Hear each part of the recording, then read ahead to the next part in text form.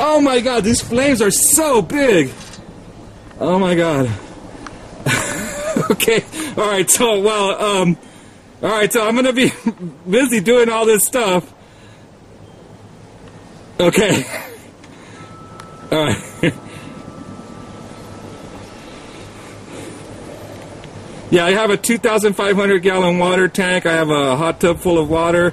I got water hoses, and if the fire comes down the mountain and crosses the road, I'm probably gonna backburn. So I was a fire science major. I was a firefighter for many years. I know what I'm doing. I'm hoping that if the fire crosses the road, I'll get a fire truck out here to help me, rake and spread out some water lines. But my intent to stay here and protect my fruit trees and my house and all that. If it looks like it's gonna kill me, I have a evacuation plan. I have a 4-wheel drive vehicle set up that I'm gonna just drive it out of here. I'll throw my dogs in the car and then take off. But yeah, so I'm not gonna risk my life, for things.